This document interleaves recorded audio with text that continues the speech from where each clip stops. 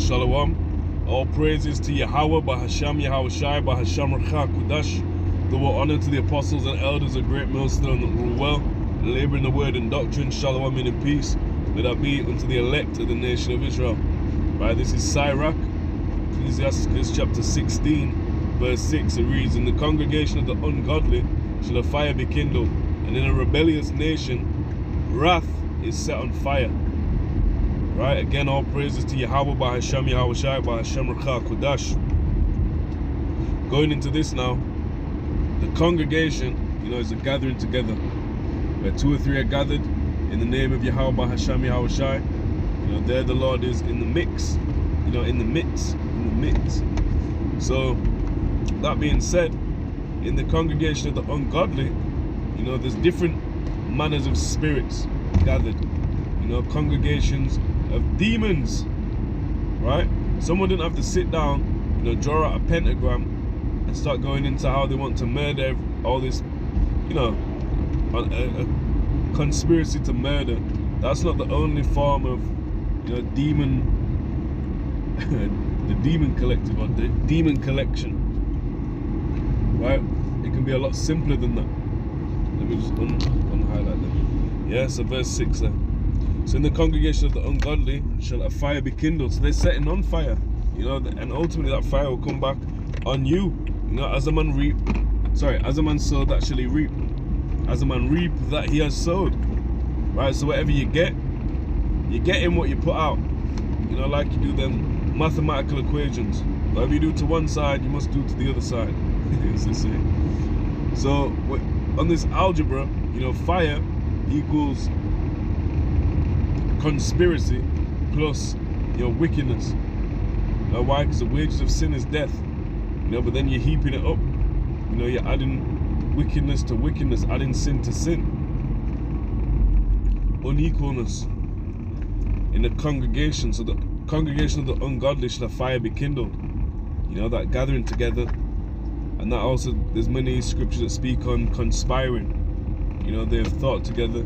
As they say, they've not conspired, they said they have, I believe it says gathered together with one consent, Psalm 83. I'm in transit at the moment, so I'm not going to grab that, but look that up. They've consulted, that's the word that's used. They have consulted together with one consent.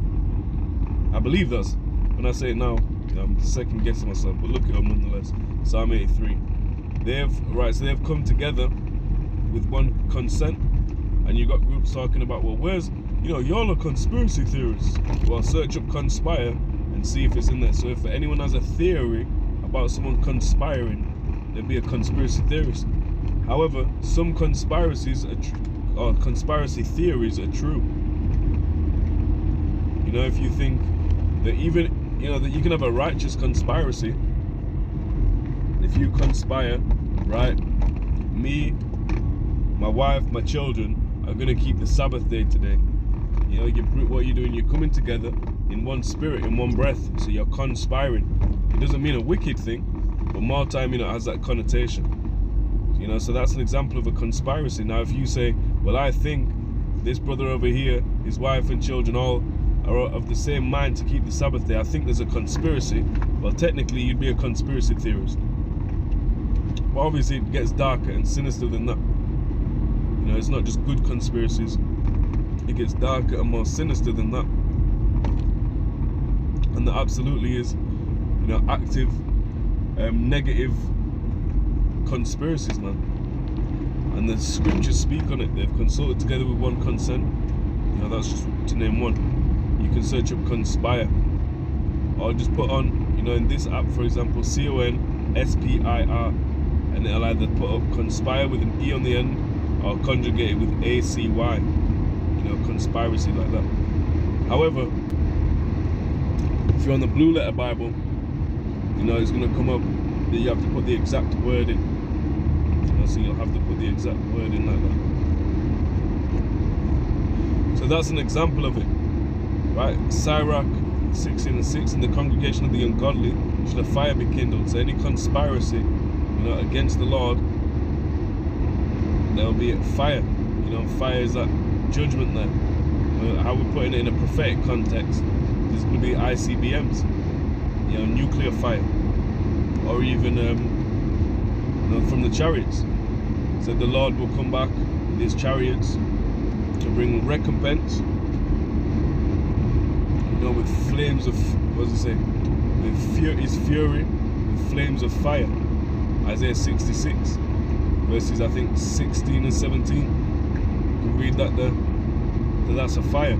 So in this context, ICBMs, laser beams, which all lasers are, is concentrated fire, concentrated form of light to bring that fire,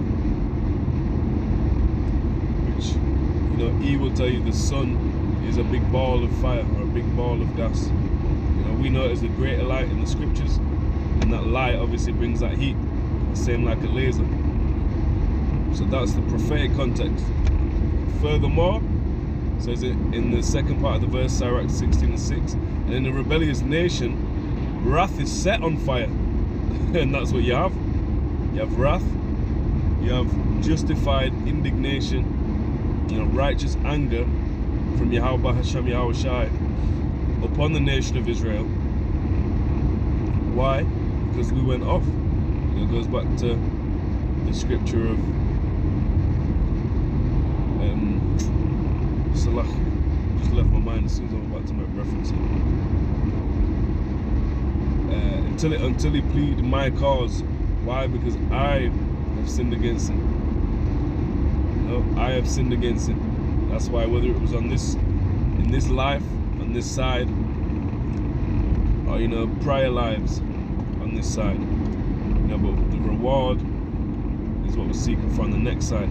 You don't want to be catching that fire, or catching that, which that's going to be a prophetic fire, a symbolic fire, like it says, pain and everlasting contempt. Shame and everlasting contempt. Excuse me, shame and everlasting contempt. That's going to be that fire in your soul, man.